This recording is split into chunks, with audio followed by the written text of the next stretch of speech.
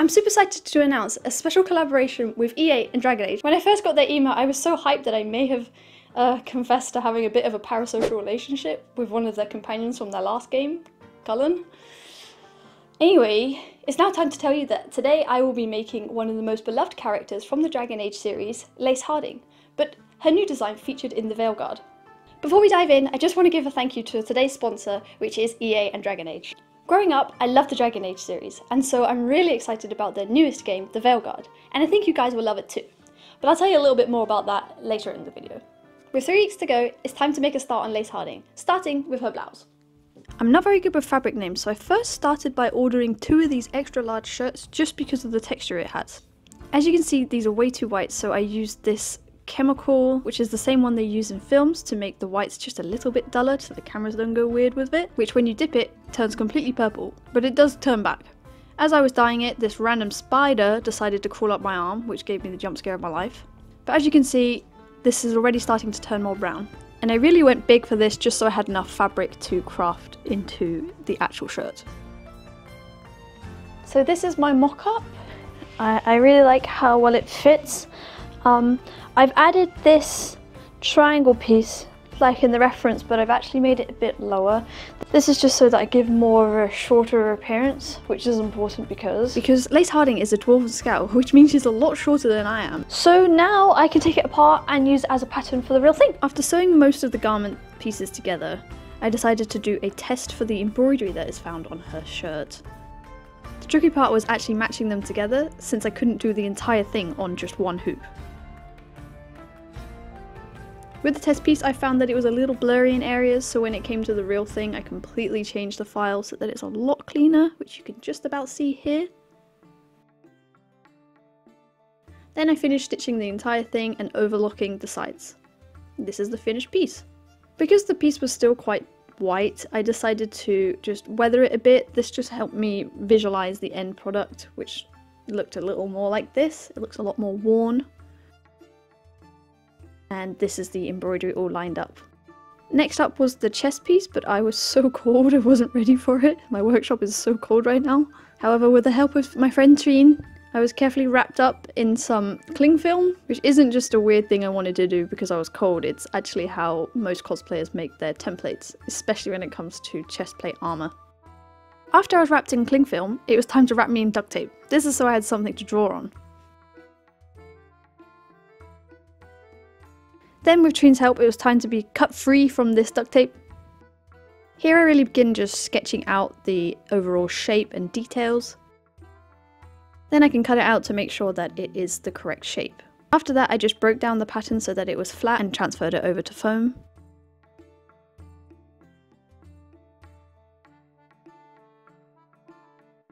Then I traced these pieces of foam with a seam allowance onto the fake leather. Now in true gremlin form, I refuse to use the table and rather just hobble around on the fabric. The darker foam that you saw me drawing on before was actually way too dense, so I transferred it all over to this light grey foam. Then began tracing and cutting out all of these details, which I really love on this armour. I think it's so pretty, but when you have to hand pick all these things out without a laser cutter, you wonder if the detail was really worth it.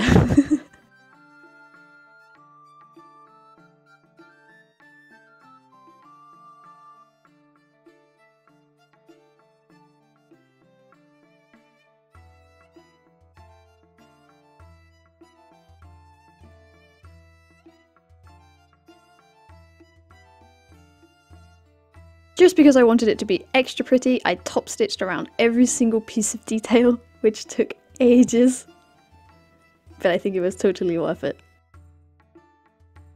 Once all the pieces were stitched together, I began gluing them together. This is extremely scary. I didn't want it to stick in the wrong place.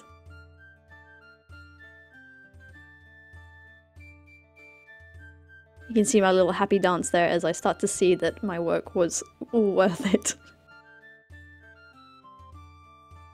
And I did some more top stitching for the details because why not, right? I didn't want to just paint the foam because I wanted it to match the overall look, so I actually cut these out of the same black dense foam that I was using before, and then I coated them with a stretchy gold fabric. With the chest complete but not weathered, I thought it would be time to begin the gloves. Which I pre-bought some gloves, I added this extra rim around the back, and then I painted it and added these extra details.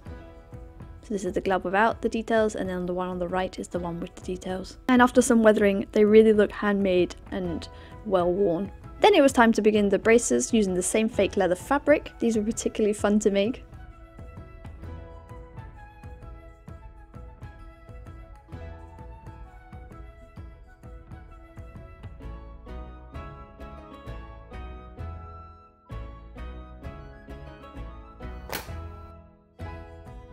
I love it when you get to add real rivets.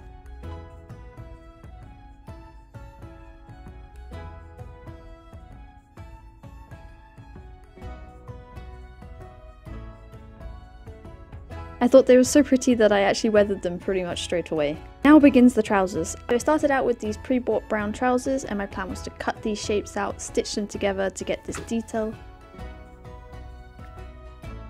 However, when I tried them on, I really didn't like the look. And so it was time to start again.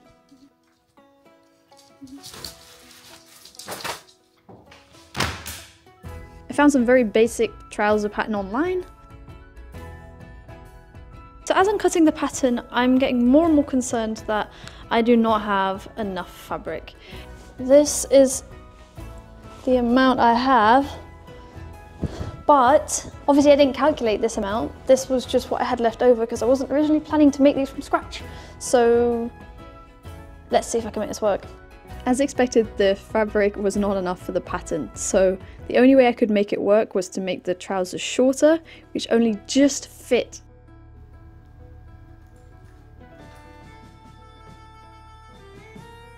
Okay, so after committing all of the crimes that you can commit whilst sewing, I have managed to fit them all on, so hopefully these trousers aren't too short.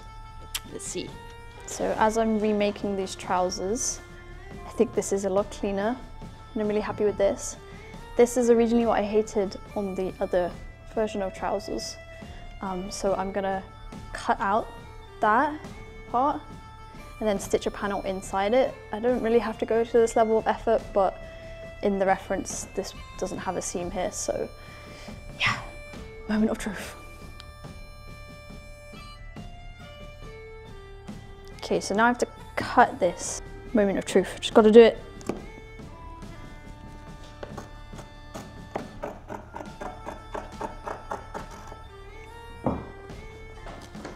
Well, there's no going back, guys. Let's see if I can make this work. I'm not sure if you can see here, but they did actually work. I was very happy, but yeah, the trousers were way too short. So I added these cuffs, which in the end I think looked okay. Okay, so now on to sewing the trousers. It's like I have to use this thick thread just to emphasize the handmade part to these trousers, and I have been secretly dreading them this whole project. But yeah, obviously it's like quite a strong fabric, and as you can tell, it's really fun and I love it, and it's really fast.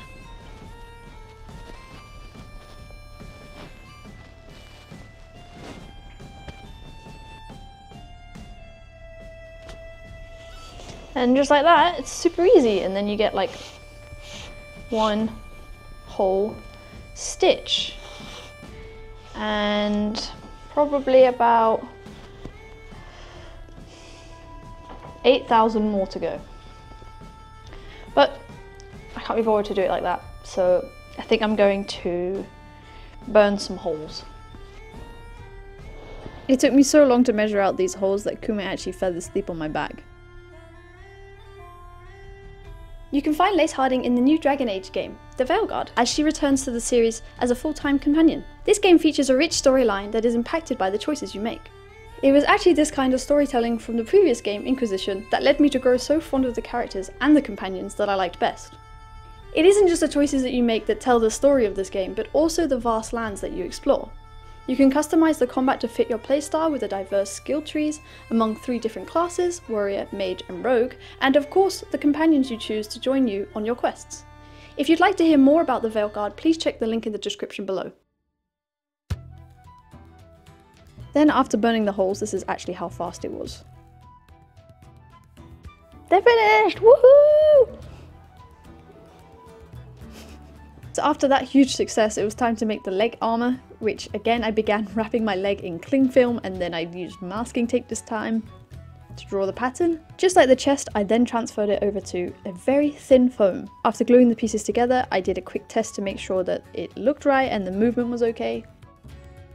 After I was happy, I transferred it all over to fabric. Then on Harding's leg armour, she has these buttonholes. I believe they're buttonholes, they look like buttonholes. So I set my machine to a buttonhole and began stitching all of these tiny details. Of course, my overseer Kuma was very involved.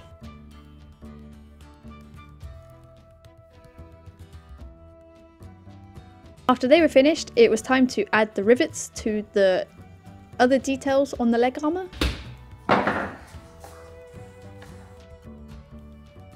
And then the top details, which I just wrapped in the same trouser leg fabric. I love matching pieces together like this.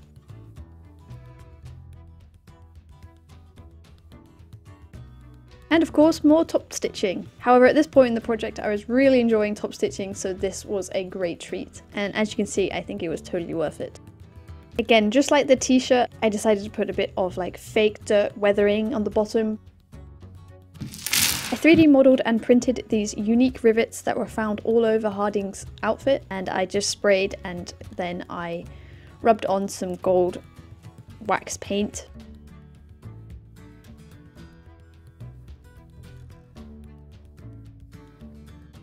And once those were glued on, it was time to make the waist shawl.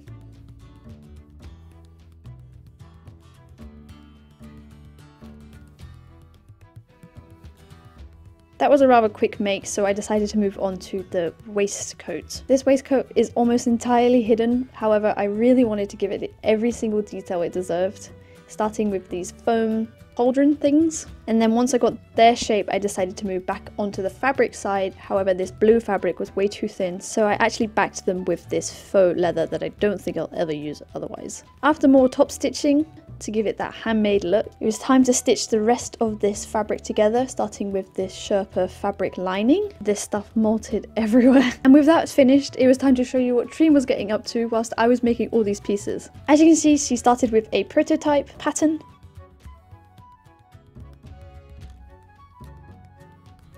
And then she transferred that over to this woolen green fabric. Using acrylic paint, she changed the colour of this rope into a more earthy green colour to match the reference, and began adding all these tiny details to the sleeves and the back. If you didn't already know, Trine is an amazing crafter and a great friend of mine, so I'll leave a link to her page in the description.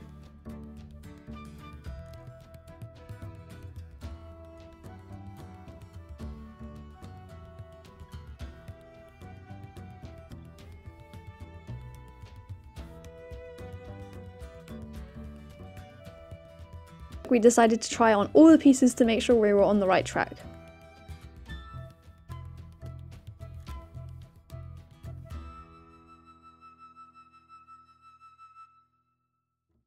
Even though the cape wasn't finished and the pieces weren't weathered, I still felt pretty cool, and I could really see that Harding was really coming to life. After a few fixes on the cape, it was time to weather it and add its final details. As Trine was doing that, I began to start the very detailed bag that Harding has. Using more faux leather, just like the chest piece, I began layering the details.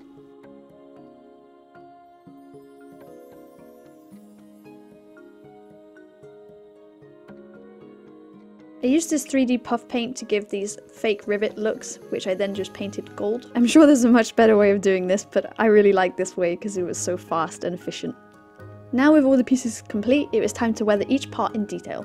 Starting with the legs, I used this oil paint just to rub it into the cracks, and I used some washes to create some water stains, and the finished product looked like this, which I really feel like looks like it's been through a lot. Then I began weathering the chest piece, which I was so looking forward to, and I weathered it just by using an airbrush and some dry brushing. This is what it looked like at the end, which I think is so pretty, especially with the waist shawl. So I really wanted to mask off the other lighter fabric so that I could spray the whole thing a darker blue. I then weathered all the rest of the pieces, which I think completely transformed it. This is the finished weathered look that Shin did on the cape.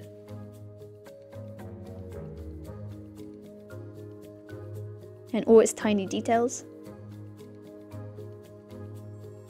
All that was left was to create her bow and arrow, which I did by using 3D modeling and 3D printing and then paint. And finally, all the pieces are finished.